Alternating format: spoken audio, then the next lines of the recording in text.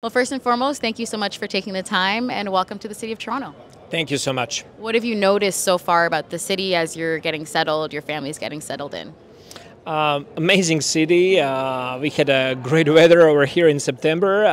The fall is beautiful, and people are so kind and nice. And you can feel that there is so much love and passion about the game of basketball, and huge support for the Toronto Raptors. Darko, when I ask people around the league about who you are, they are always filling you with glowing response of he's a player's coach, someone that knows the game super well. What can fans expect of this level of leadership that's coming to the city now? I'm going to do everything in my power to help every single player on the team, to help our team, to help our organization. I'm a very unselfish person, and I want my teams to play the same way and to act the same way. When we talk about your way, your era, what are players expected to bring to the table to make sure that it fits into your system?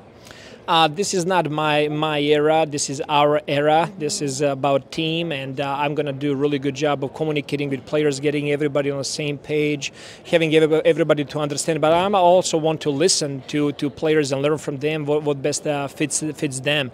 We're going to play exciting style of basketball. We're going to take a lot of pride representing the city and Canada, and we're gonna make the city proud. When you sit down with Bobby, but also Masai, what have they kind of briefed you on in terms of their expectations of direction with this group?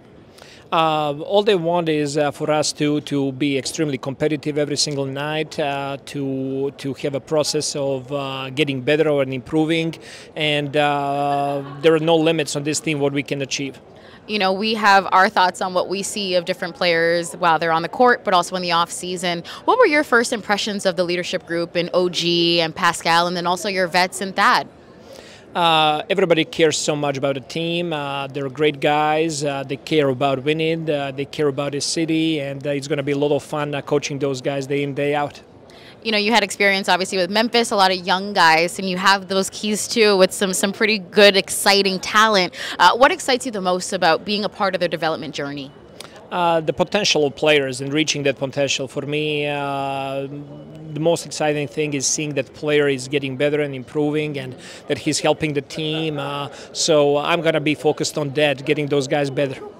And Darko, obviously it's media day. You're not new to this space, but this is obviously a new role that you're stepping into. What are you learning about yourself during this time? I'm learning how to organize my time. The day looks short. 36 hours would be perfect, the length of the day to get everything done. So I'm just trying to be the best organized and efficient that I can be. Well, Darko, I'm not going to take up any more of your time, but again, congratulations and welcome to the city of Toronto. Thank you so much. Thank you.